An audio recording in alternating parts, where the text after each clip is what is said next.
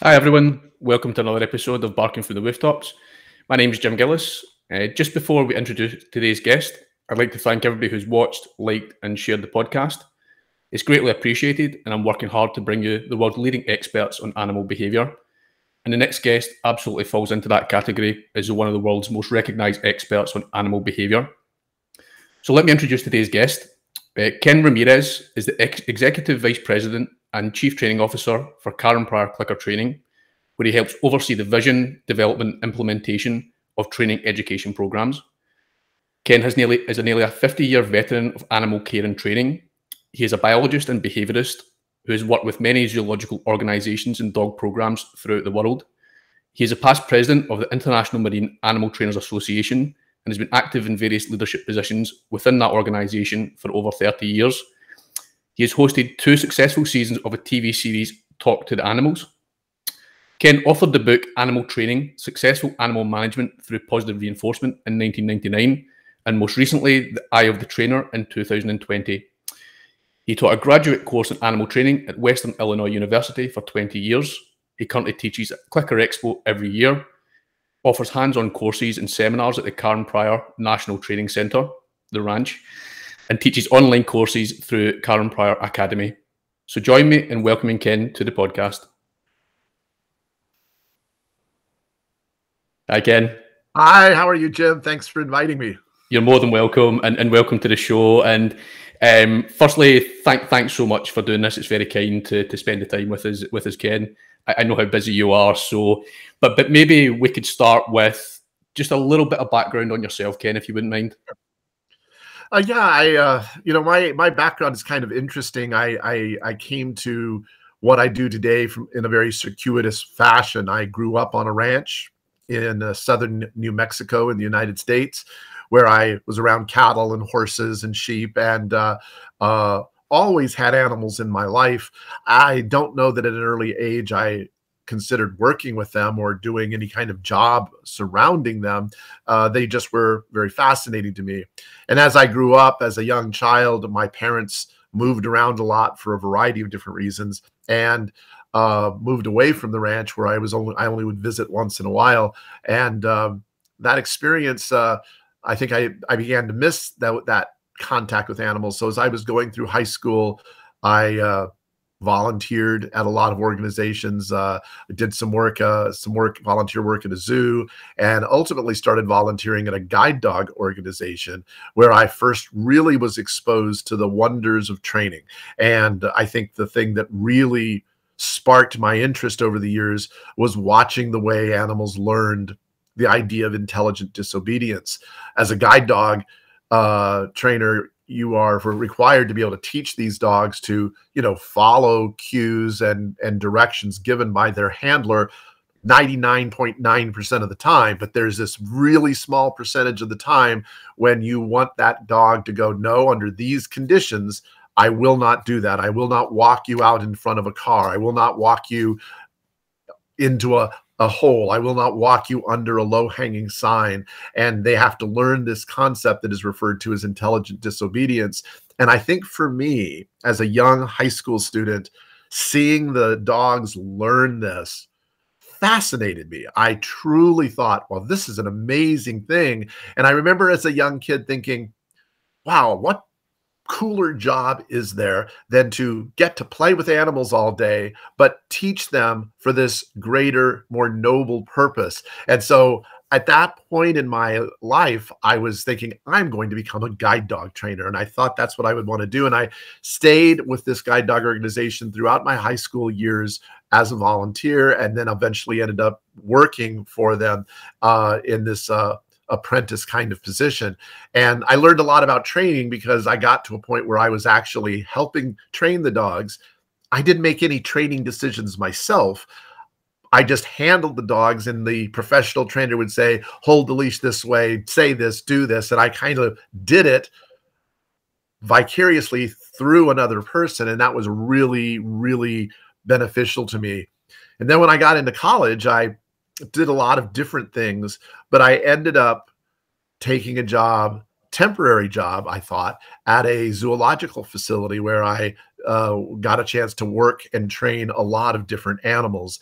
And I think that the fascination and the realization that what I'd learned about training dogs at the guide dog school, and then what I saw happening when it came to training exotic animals like tigers, dolphins, sea lions, birds of prey, I began seeing these connections and became fascinated by that. And I sort of took off in the zoological world and worked all over the world, gained a lot of experience with quite a few different species of animals. And as my career developed, I realized that when I had started working with guide dogs, I was approaching that with a very traditional approach to training. We used plenty of positive reinforcement, but we also used corrections and we used punishers and things like that. When I moved into the zoo world, we didn't use punishers. We didn't correct behavior. We used positive reinforcement to gain the behaviors that we wanted. And in the early part of my career, I literally just assumed, oh, exotic animals, you use just positive reinforcement, but with domestic animals, you have to use punishment. And I didn't realize until, I feel foolish thinking this way now, but I didn't realize until 3 years into my career, after I had worked with, marine mammals and birds and terrestrial animals and a variety of different species. And I'd worked with some 20 different species when I finally said, wait a minute, these same techniques work with every single species of animal that I'm working with. Why wouldn't they work with dogs? And it was only then that I came to the realization that the techniques I had learned early on, while very beneficial, I didn't get the complete picture, and I didn't really understand that positive reinforcement could really be used in that way.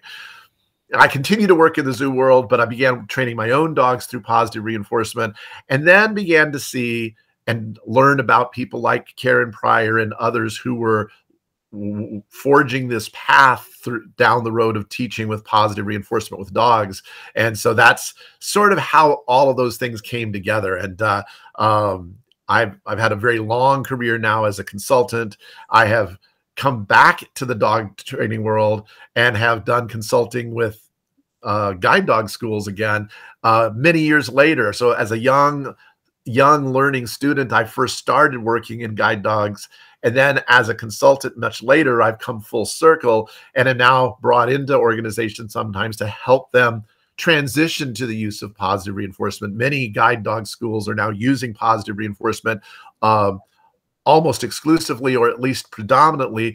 And we've seen a real change in the guide dog community and recognizing what can be accomplished with positive reinforcement. And it's interesting to me to see that, because from having been in that arena 50 years ago and then coming back to it in the last 10 or 20 years, seeing what a great change there has really been remarkable. And I've sort of seen that change throughout the world. I see the dog training world moving toward positive reinforcement. I see the horse training world starting to move in that direction. So it's been very exciting. And I've had the very good fortune to have been able to work in a lot of different disciplines in a lot of different places. So I've really been exposed to the good, the bad, and the ugly when it comes to training. But I think that's made me a more understanding trainer.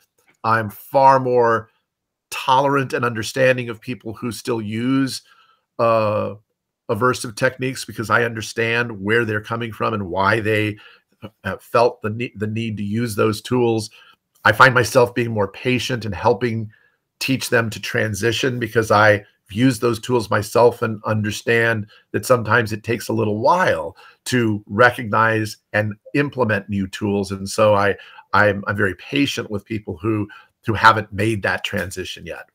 Sure. And I would love to come back to that point in a second, but where can people find out more about yourself, Ken? You've got your own website, is that right? And it's at yeah, that's my my personal website. That is just a website that sort of I keep track of, helps me put the new things that I've done, and I keep track of a lot of things there. Obviously, you can also look at Karen Pryor's website, clickertraining.com. It's where a lot of the lectures that I do, the various programs that I'm involved in. You just put up on the screen the ranch. That's where I am right now. I live here at the ranch. The ranch is also the Karen Pryor National Training Center. I teach a lot of courses here. They're week-long courses that are kind of immersive, lots of lecture, but lots of opportunities to go out and work with animals. And so those are all places where you can find out more. And of course, if you're really interested in what I do on a regular basis, people who can follow me on Instagram, for example, and I always am posting when I just finished a project in Africa, I post pictures from that, or if I'm working on a new research project, I post about that. I post training tips all the time, and people can follow me on Instagram, and that's a great way to be aware of the many things that I'm doing. So.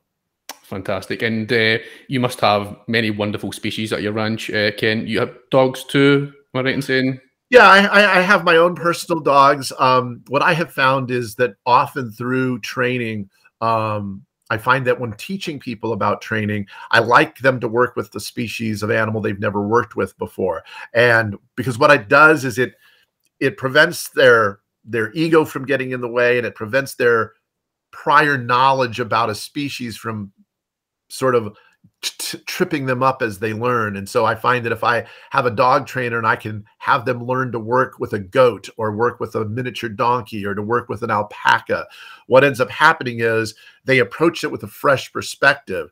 Ultimately, the tools of training are the same no matter what species you work with. But I find that especially experienced trainers coming in and getting a chance to start from scratch with a species they've never worked with before helps them grasp basic concepts in a new way. Seeing them applied with another species can be really, really helpful. So while I have dogs here at the ranch, I often will use those dogs to demonstrate concepts. Many of the hands-on exercises that we do, we allow the students to do with our goats or with our donkeys or with our alpacas, because I think it really opens their mind to seeing training from a new perspective. Working with a new type of learner helps them internalize the concepts in a new way, in a different way. So for me, that's a really important part of what we do at the ranch. Sure.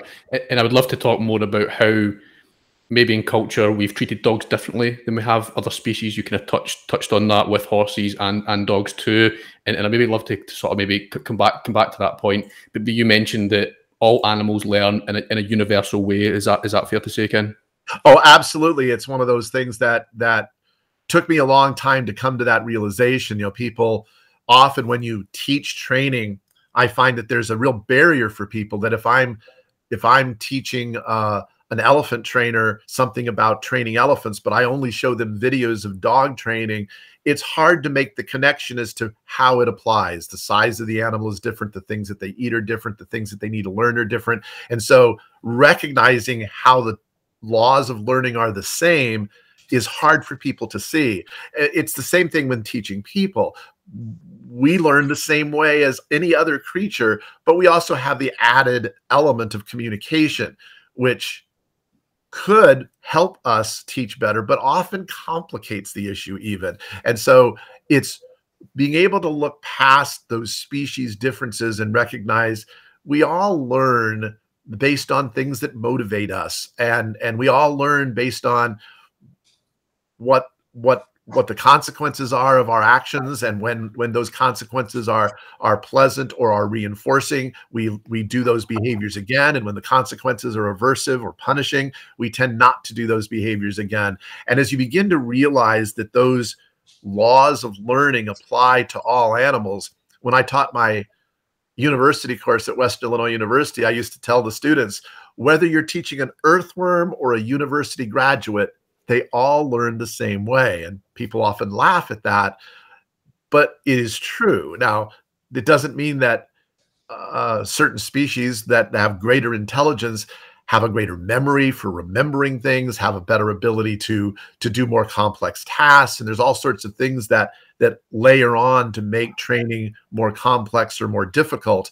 But the reality is, when you learn the laws of training, they're scientific laws that always apply. It's like learning about the laws of gravity. It doesn't matter what animal you all are affected by gravity, but you're affected in it in different ways because of the species you are, whether you can fly or whether you run or if you're heavy or you're light.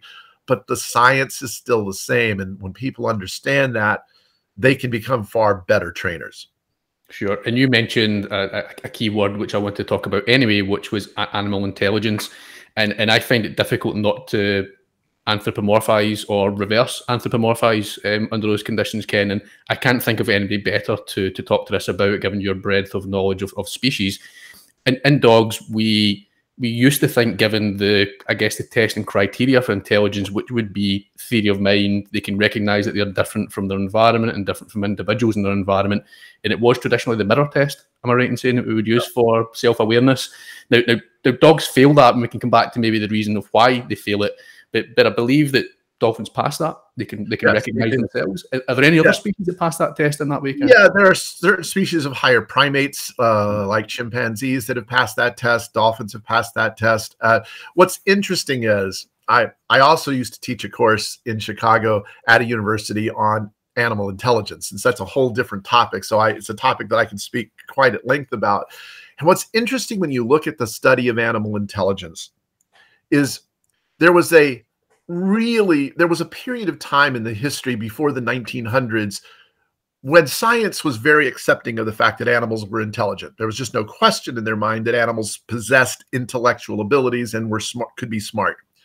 And then, of course, in the early 1900s was the story that everybody knows about, the horse in Austria that was named Hans, and a newspaper columnist wrote a story about Hans and called him Clever Hans. And it proved that what it showed was that this horse, who appeared to be able to solve mathematical equations, actually was solving them or answering the questions posed to him correctly because of his ability to pick up on subtle cues being given out by the people asking the question. And it wasn't that he was trained to do that. Total strangers could ask him a mathematical question and he would get it right. And what ended up happening is the scientific community felt duped for a period of time, and they shut the door on animal intelligence. And there was a long period of time when any time an animal did something that appeared to be intelligent, it was labeled as probably demonstrating the Clever Hans syndrome, that they were displaying something that they had picked up. And what I say to that is, to me, Clever Hans was a really good example of a very intelligent horse. He wasn't intelligent in the sense that he was doing mathematical equations, but he was intelligent in his ability to read the body language of people and interpret when he was supposed to stop stomping his hoof and telling them how many they were counting for. As time has gone on, our study of animal intelligence has really blossomed, and we are now much more willing to accept that many animals possess great degrees of intelligence. But what had ended up happening over time is there were many different measures of intelligence that people would use. They would say, well, it's the ability to have a formal type of language. And then suddenly it was discovered that honeybees have quite an intricate language system that enables them to communicate where pollen is located, and they communicate that to others. And you can come in as a person, if you understand the honeybee dance, you can recreate a dance to actually give instructions to a honeybee yourself. And it's quite amazing. And you realize, oh my goodness, that's a type of communication. And every time science came up with a way to determine intelligence, there were things like language, there was architecture, there was deception, there was caregiving ability, there was a laundry list of 40 or 50 different abilities. And every time you'd come up with something that was unique, that the people would say, this is a uniquely human trait. And I think the desire was for people to say humans are the most intelligent of animals, and these are why. There was always an animal that was able to do exactly what they were talking about. And what you really began to realize is that intelligence, whatever we quantify intelligence as being, is a trait that different animals possess in differing degrees depending on what they need to survive. And so when you look at a variety of abilities, you know, the fact that dolphins, for example, have developed, and bats have developed, this wonderful echolocation capability that allows them to navigate with sound, is something they needed to survive in their world. We as humans don't have that ability. We developed artificial ways of doing that, but we don't naturally have that ability. And what it really shows you is that animals develop skills that they need to survive in their world. And what you found through training is that we can train animals to do some of these incredibly intelligent seeming things, and they can truly understand the concept, but maybe they don't demonstrate it naturally because it isn't a skill that they really need. And so I think intelligence is sort of an artificial way of evaluating an animal. It's like evaluating an animal on its speed. You know, if we all just looked at speed, would we say, well, then cheetahs are the top animal in the world because they can move faster than any other animal? While for us, we think, well, why do we need that kind of speed? And intelligence is just another one of those traits that is that really is something that we developed because we wanted to be able to give it this definition, when realistically in the animal world, what you really look at is, how does this animal survive? What does it need to thrive? And it develops whatever skills that it develops based on that. And I always bring it back to a human analogy, and I think that any test that we design to test an animal's intelligence is biased by the very nature that we created it. It's going to be anthropocentric in some way because we are human and we look at things from a human perspective. But I think, for example, of my own experiences of having grown up in the country, out in the middle of nowhere near big cities, and later in life having lived in a big city. And if you were to take someone who's lived their entire life in the big city and take someone who's lived their entire life in the country and give them a test, they each would do really well on different kinds of tests. You know, for the city boy who has said, okay, I'm going to put you out here in the middle of the country and you need to find your own food, hunt for it, find it, do it on your own, you would probably starve because you just never developed that skill set. Doesn't mean you're stupid. You just never needed that skill set. On the other hand, you take the boy from the country and put him in the middle of the city and say, here's a subway map, find your way around the city. He might be very challenged at trying to figure out the way the subway system works, not because he's stupid, but because he never needed that skill. And that's what happens when you start developing tests for animals. You're developing it from a human perspective, but it's from your own perspective, and it isn't really a fair judgment of anything except what that animal has experienced previously. It's so hard not to interject your own bias into that and our interpretation of intelligence. It absolutely is. Yeah. And the one that I wanted to relate it back to was the mirror test for dogs. And it's also really difficult for humans to appreciate the sensory modalities of these animals in terms of how they interpret information. Right. And in my course, when I was back doing my course, one of the topics was the mirror test for dogs and why they failed that. And it doesn't smell of anything. It's just a reflection, right? It has no information for them to tell that's something different than me, right? Is that fair in terms of assessing it that way? Absolutely. It's asking for an ability that the dog just never had a need to develop. And but yet you look at its ability to smell, and it's an incredible thing that we can't even begin to match. And it just, again, shows you that each different creature develops different sets of skills because they're the things that are necessary for them to survive and thrive in their world.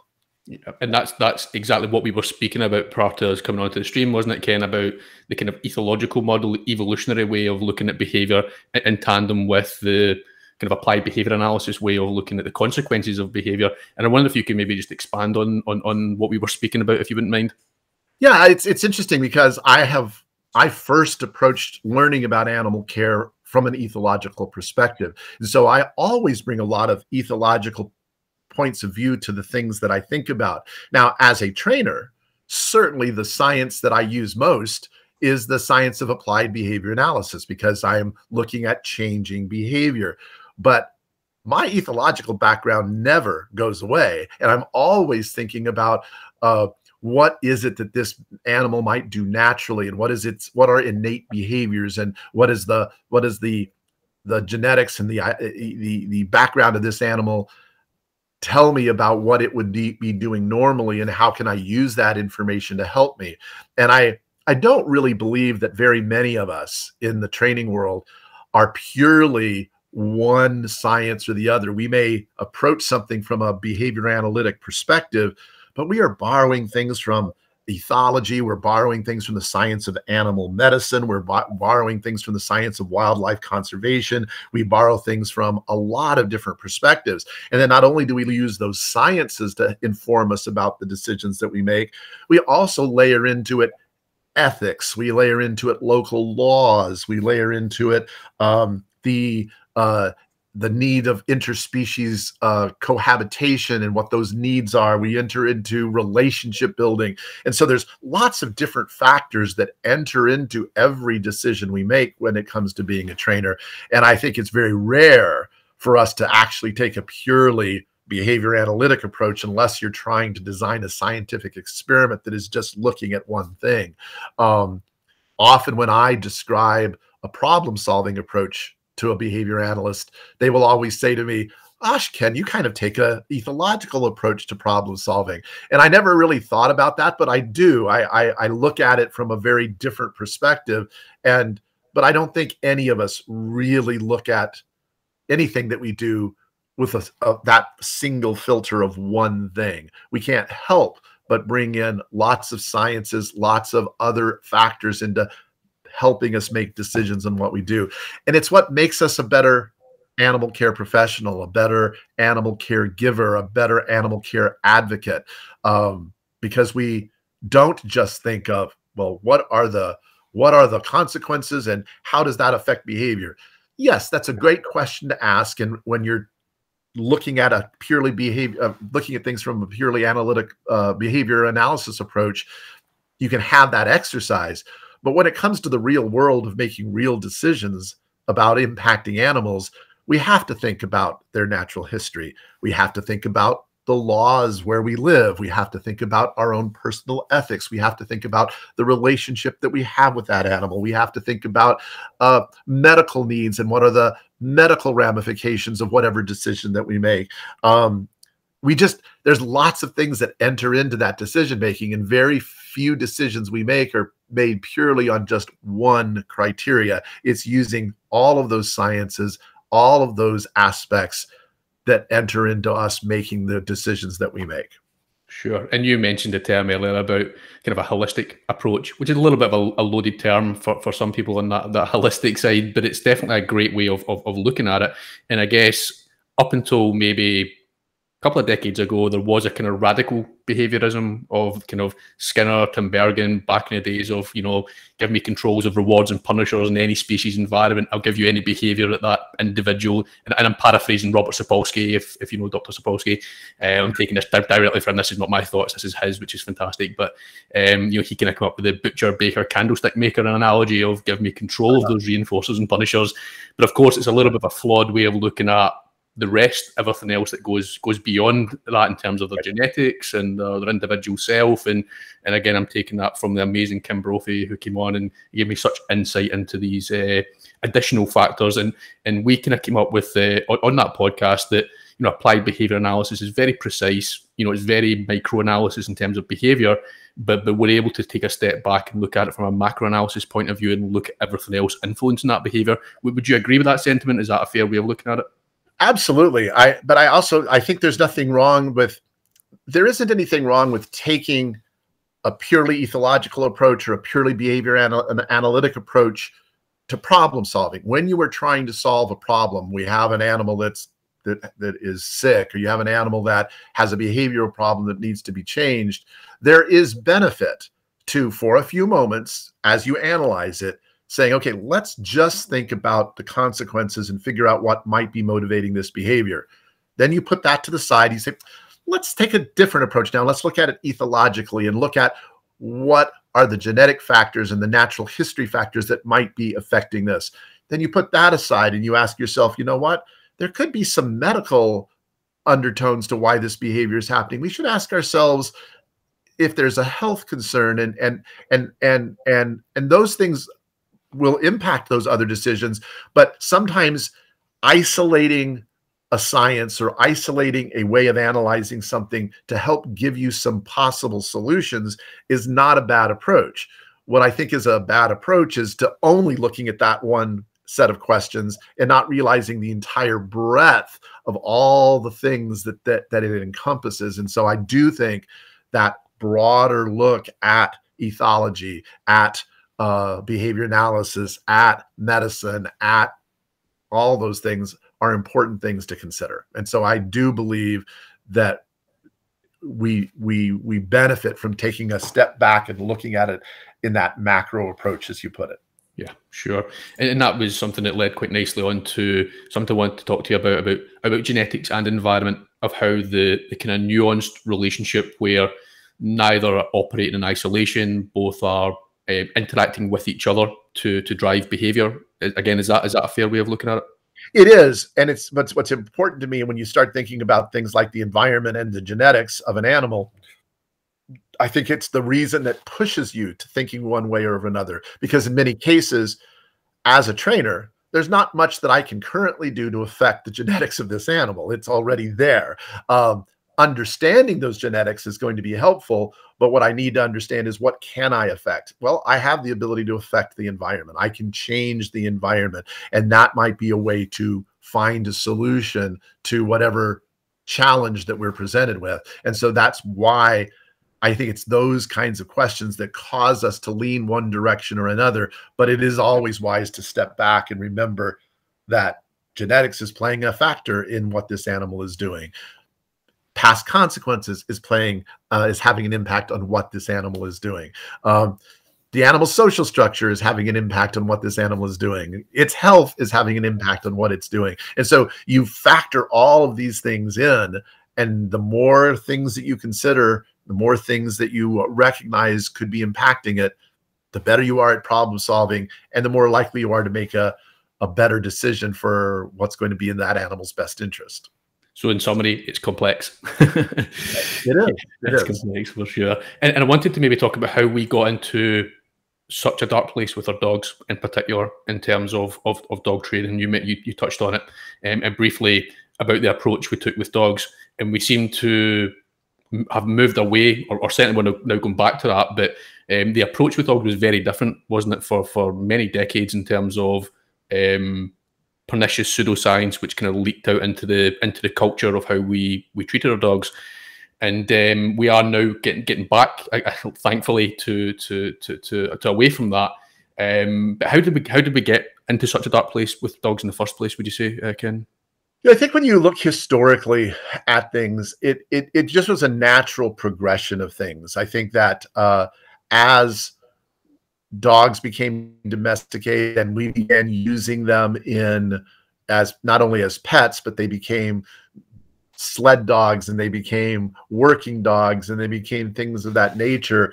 I think what ended up happening is we lost sight somewhere in our history of the animals being a sentient being that required some consideration. And I think that there was a period of time, and it still exists today in some corners of the world, where a dog is looked at as property and as something that you own, and it's something that you need to keep working efficiently.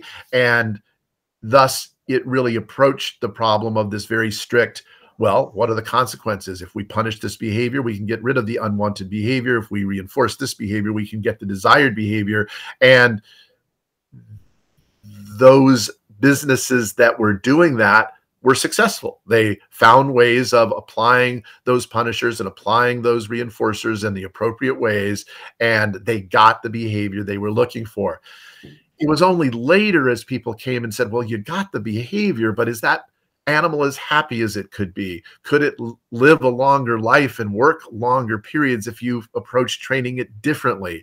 We saw aggression problems develop, and we saw relationship problems develop. And I think a kinder, gentler, more informed opinion about how to approach things like that suddenly took over. And I believe that more gentle, more informed, more caring approach And to a lot of people's surprise, not only did it make our relationship with our animals better, it ultimately actually improved a lot of their behavior. It ended up making solutions to behavioral problems easier to find. And so I just think it's a natural evolution of our interactions with animals, and they've changed over the years, you know, from a very we use the animals to meet our needs to realizing that we share this planet with the animals, and it's up to us to find a way to cooperatively live in that planet together and work together in a kinder, gentler way. And we were very fortunate to find that taking that approach actually has become in many areas more effective, more efficient, and of course it's better for the animals involved as well. Totally. And there was that misconception that punishment was faster than positive reinforcement, but that's not always true, is it, Ken? It's not always true. It really has to do with the timing of a consequence as to what's going to make it fast, and the severity of it. If it's a severe punisher or a highly reinforcing reinforcer, both of those can cause what is often referred to as one trial learning. You know, you don't have to touch a hot stove more than once to realize it's painful and you don't want to do it again. But the same is true in reverse, that when you do something and the reinforcer is potent and it's powerful, you want to go back and do it again and again and again. And there are many, many examples in the real world of those one trial learning experiences, both for punishment and for reinforcement. I think the challenge has been that when people say that punishment is faster, that comes from the fact that we have centuries of learning how to use punishers effectively. We grow up in a society, and it doesn't matter where in the world you live, our society is filled with parents and teachers and coaches and people that are so used to saying, no, stop, don't, quit. And we have become very good at our timing and very good at our application of punishers. And so when you're really good at them, they work fast.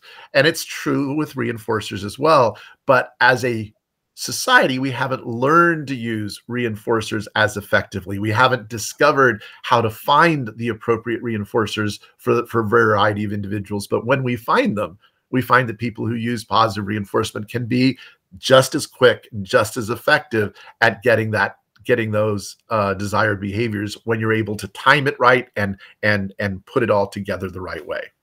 Sure, but punishment's not free, right? It may effectively reduce that if we put a label on it, the behaviour issue, and I've still yet to come up with a better term for that. Maybe undesirable behaviour, maybe a better term, but it's not free, right? So it may reduce down that particular issue, but the fallout from using punishment in that way, and I think it's worth maybe differentiating between user-applied punishment and naturally occurring environmental aversives. Right.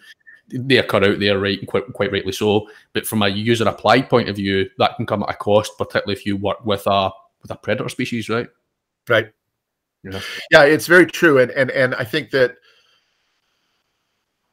there is a lot of fallout from the use of punishment. There's a lot of baggage that comes with it, but in many of the places where it has been used, those consequences of the fallout were not measured, were not easily seen. In other words, when I have a boss who manages through intimidation and through threatening for you to lose your job, the fact that all of the employees who work for that boss are performing at such a high level gives the illusion that that style of management is really effective.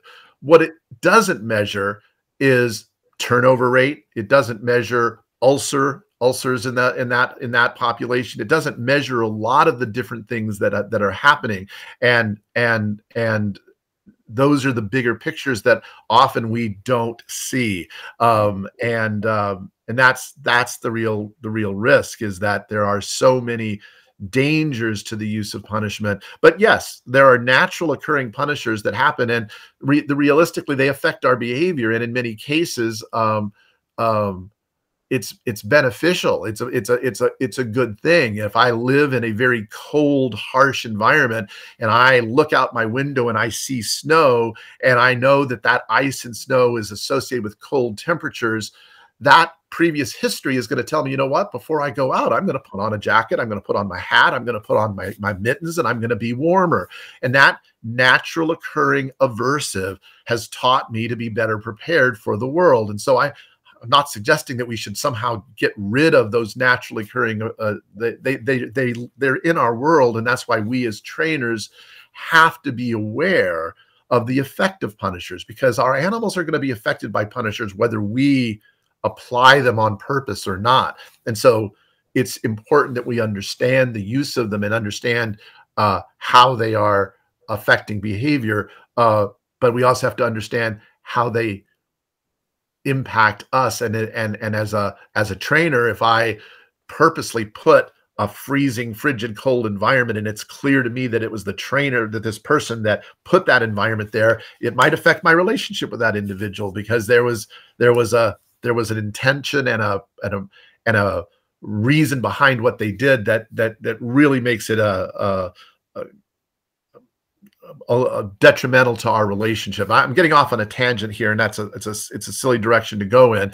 And it's just my way of saying that punishers always will exist in the environment, and we need to understand them and need to be aware of them.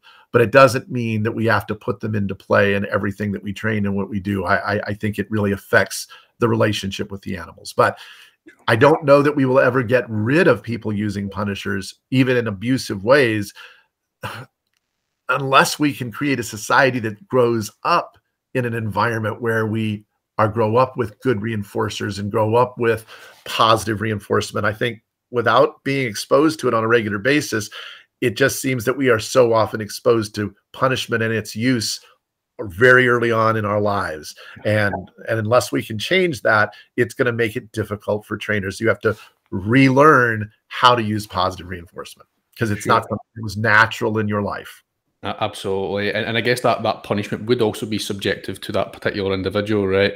What we think might be punishing to an animal may, for some dogs, for some animals, not be particularly punishing. For others, it may be so traumatic that I guess it's subjective to them. It's also extremely reinforcing to the person, I guess, dishing out the punishment, right?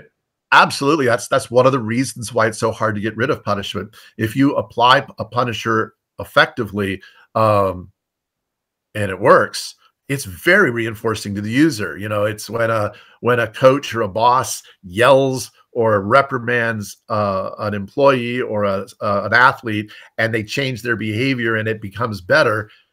They say, "See, it worked." They don't even have to think about it. It just automatically, because they saw results, they tend to go back to using it again. And so that's the thing that we have to remember. We can be so critical of people who use punishment, but we have to recognize that when they use it, it gets reinforced. And so that's why they use it again. Sure. It makes perfect sense, doesn't it? Yeah, for sure. So I wonder if we can maybe move away from that topic a little bit and talk about some of the wonderful conservation projects. I know you're very passionate about conservation, Ken, and you've worked on so many interesting projects from my research. I wonder if you could just take us through a couple, if you wouldn't mind. Sure. I have worked on a lot of conservation projects. It was one of those things where opportunities presented themselves where I could potentially affect the lives of animals in the wild and help guide them to better food resources, or guide them to safety, or help protect them from risks.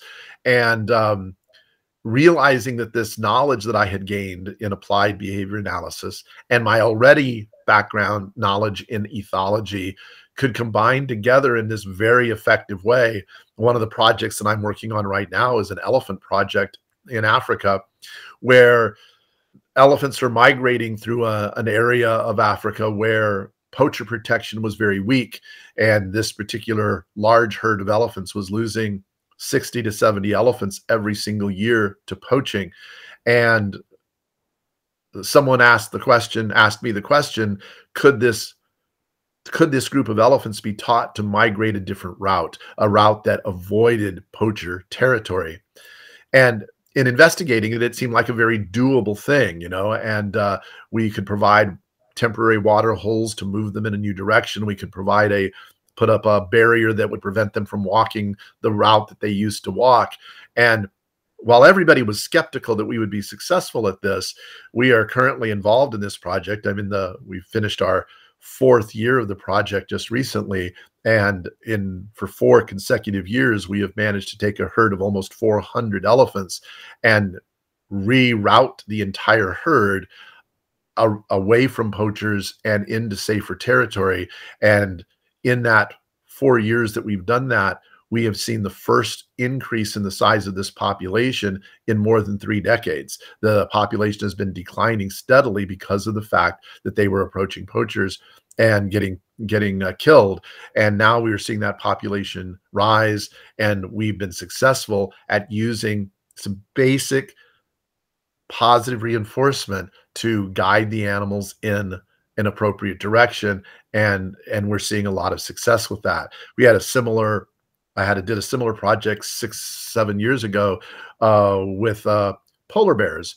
Polar bears were venturing further and further south into Alaska, Canada, various Scandinavian countries, and were impacting villages. Dogs were being eaten, people were being attacked, and there was a desire for us to see if we could teach the polar bears to go elsewhere to find food.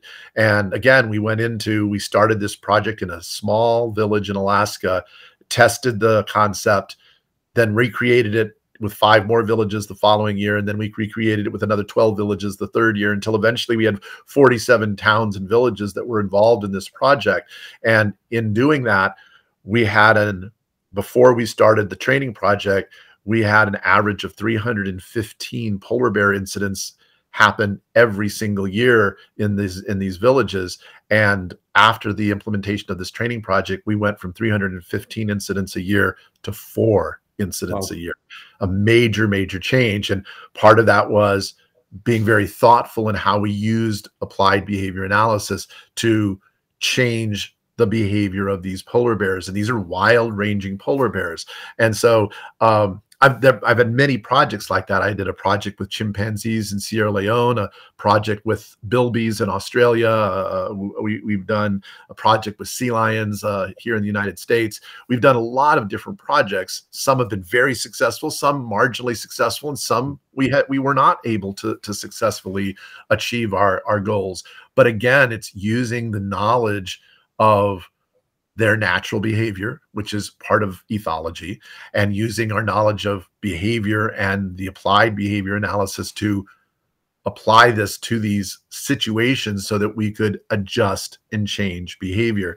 And it's kind of an interesting thing because I've become known as someone who does these kinds of projects, and I get called into a lot of unique situations where we explore options. And at the outset, it seems impossible. It was like, how are we going to change this free-ranging natural behavior in a wild environment where we have very little control over the environment? But that's where having wildlife biologists combined with behavior analysts, combined with species specialists, combined with government agencies, all working together. And a big part of my job has become putting this team of people together, making sure we get input from all of the different players so that we can create a solution that will be in the benefit of the animals, that won't impact any other animals in a detrimental way, that won't impact society or cultures or people that live in those areas in a way that would be harmful. You have a lot of different factors that have to be put into making these kinds of decisions, but it's been something that I've been very happy with the success that we've had at doing these projects. It's been fascinating projects to work on, very interesting and creative solutions that you have to then come up with. Ken, is a lot of it remote based because you don't necessarily want to habituate or acclimatize some of these species to human presence? Is that right? Well, that's always a big part of it. It's a type of training that we use is called remote training. It's remote in the sense that we may be affecting the consequences that these animals are facing, but things that we do not appear to be coming from us. They're not we try to remove ourselves from a situation. We do not want an animal to become dependent on people, to habituate to people. We want them to make these decisions on their own.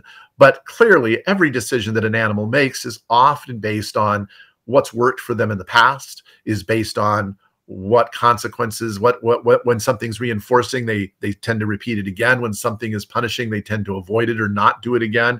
And we take all of these things into account and put together a program that will change the behavior the appropriate way.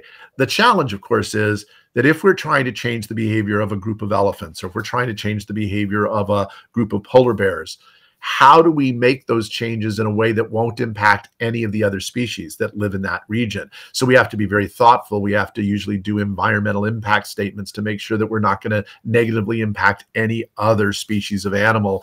And we have to find a way to do this in a way that doesn't make the animals aware that we are there, or doesn't make them aware that we are the ones that are shaping this behavior. We want them to make these choices on their own, because eventually we are going to be removing ourselves from this situation, and we want them to continue to do this new behavior because they found that it worked for them. It was successful for them in achieving whatever they need to achieve.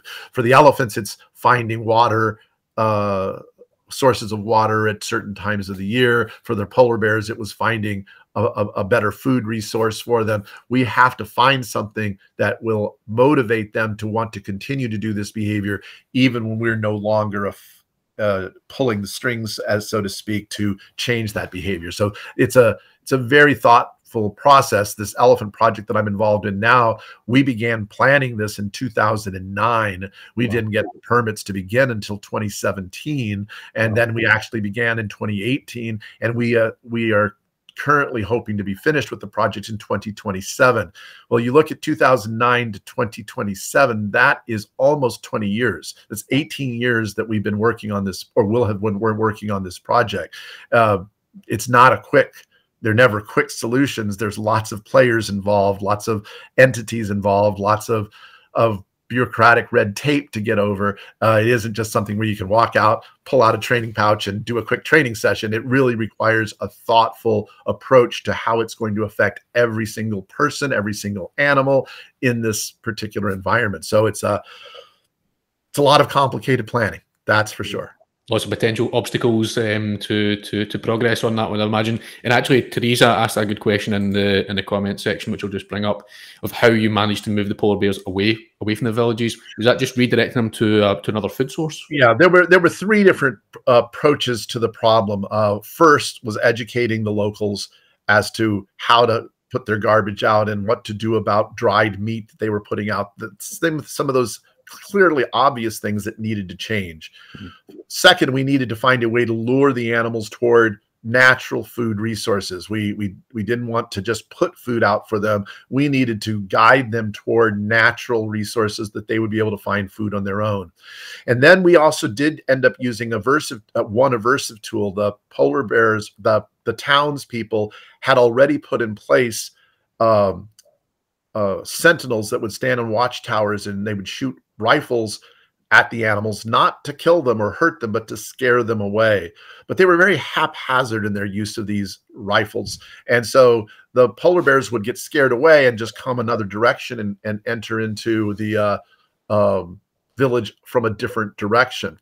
And so one of the things I said, if you're going to use scare tactics, you ought to be thoughtful about how you use them, and don't just arbitrarily scare them, but associate that scaring with the smelling of human related things. So when they would smell, their nose would touch a tire, would touch a garbage can, would touch a fence post. That's when I told them to use their rifles at that precise moment to scare the animals away. So it was really a combination of the food, the scare tactics, and most importantly, the luring to a natural food source combined together that ultimately ended up making that program successful. Sounds fascinating. What's been the most, if we go back to that sort of intelligence segment we were talking about, what's been the most intelligent animal you've worked with, albeit I understand that we spoke about how that could be tricky to assess. From your own perspective, Ken, in your opinion, what's been the most intelligent animal? You know, it's a great question, and I don't know how to answer it really, because I find that different animals possess different kinds of intelligence. In other words, if I'm trying to train a really active behavior that requires a lot of physical prowess. Well, there's certain animals that are dexterous and physically adept that learn those skills very, very, very, very quickly. And that could lead one to say, well, see, that's a very smart animal. Look at how fast he learned it. But a big part of the speed of acquisition of learning had to do with teaching it something that was within its skill set, that was within the range of what it was capable of doing. And so often we have to realize that when we have an animal that doesn't learn something, is it really a measure of their intelligence, or is it more a measure of not understanding their capabilities, not having the training skills myself to actually achieve what I needed to achieve? I've often found that my first attempts at training something failed miserably, but 20 years later, I'm able to train those skills very, very quickly. Turns out it had nothing to do with the animal's intelligence. It had all to do with my own skill set and my own knowledge of how to acquire that behavior. And so for me, I've never found an animal that can't learn quickly. You know, even animals that people often think of as not being particularly bright. I've trained snakes, I've trained butterflies, I've trained a lot of animals that most people don't think of as being intelligent. But as long as I was training to do things that were natural to them, they could learn it really quickly once I figured out the right approach to attempting it. That's such a fantastic example, actually. And there has been a recent study, which I think expands on that just a fraction in dogs, where there was an experiment set up where they were measuring about a dog's ability to pick up a new cue. And funnily enough, Border Collies obliterated every other breed. I think it was Border Collie, Labrador, German Shepherd, Spaniel, is what you would expect. But interestingly, if we change the conditions of the experiment from learning a cue to detecting a scent, then the Basset Hounds and the Beagles and your scent hounds obliterated the Border Collies and your German Shepherds. So I guess it relates back to that point about sensory modalities or our interpretation of intelligence. What's been the most enjoyable, Ken? That's maybe a better way to frame it. What's been your most enjoyable animal to work with? Well, you know, what's interesting for me is the most enjoyable animal is often the animal that I'm working with at the time. And of course, there's no question that when you achieve success at that moment in time, it feels really good. It's really reinforcing. And so that makes it very enjoyable.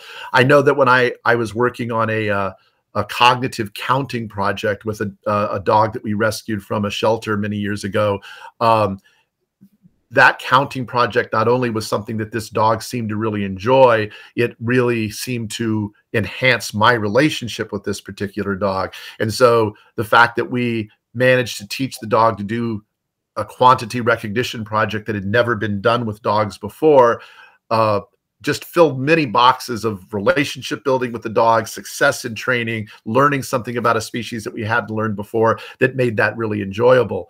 But for example, right now, this project with the elephants, where we're training them to move in a new direction and avoid poacher territory, the fact that that population of animals has grown for the first time in more than 30 years is such a satisfying feeling that I find it to be a very big highlight of my career. Now, because the project was so difficult, has been so difficult, we met with lots of risks and dangers. We were attacked by poachers. 5 of us on the team were hospitalized and almost didn't come out of it alive. It's hard for me to call it enjoyable, but certainly satisfying in the results that we have achieved have made that really, really good. And so when I think about the many projects I've done, it's usually what makes it enjoyable for me is having built a really great relationship with an animal, or having achieved something that hadn't been done before, or having really helped an animal come through an illness or achieve some success that really benefited that animal or that species. Those things make them very satisfying to me and make them feel worthwhile. And so that is sort of how I gauge it. You know, it's hard to say this was the best one or this was the most enjoyable one. There have been many, many in my career that I could highlight as being special to me and important to me and successful. And each has a special place in my heart for a variety of different reasons. Oh, sure. And I would love to hear about all of them. And I could talk to you all day, Ken. I appreciate we're coming up on an hour, and I know how busy you are. And as I said, I could listen to you all day, and thank you so much for taking the time to do this. If everybody in the chat could just show a bit of love to Ken, I'm sure they will. Anyway, you're a total legend for doing this, Ken. I really appreciate it. And, well, and Jim, I was going to say, Jim, I just appreciate you inviting me to talk. I enjoy having the conversations. It's surprising to me that the hour has whipped by as quickly as it has. It's a good sign for sure. And maybe we have another topic for another day. I did say we would run out of time before we run out of topics for sure. So I'll just say thank you very much, and take care, Ken. Thank you very much, Jim. And thanks to all of your viewers for tuning in. Okay. Cheers, Ken. Okay, bye.